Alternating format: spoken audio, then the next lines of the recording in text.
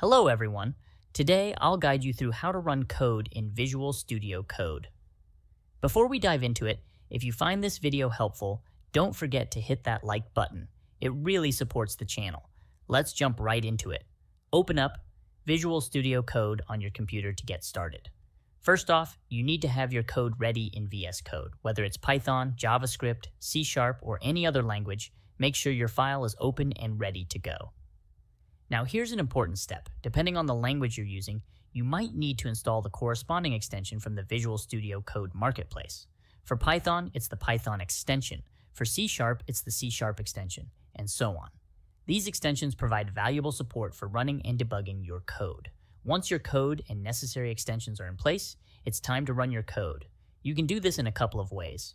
The simplest one is to right-click on your code in the editor and select Run Code if you have the Code Runner extension installed. It's a versatile extension that supports a range of programming languages.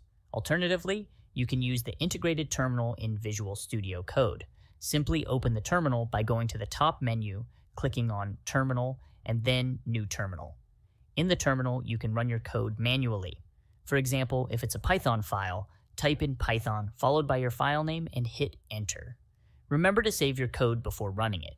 You can do this by pressing Ctrl+S on Windows and Linux or Command+S on macOS. And there you have it. You're now ready to run code effortlessly in Visual Studio Code. If this video was helpful, please leave a like and subscribe for more guides. Keep coding and see you in the next video.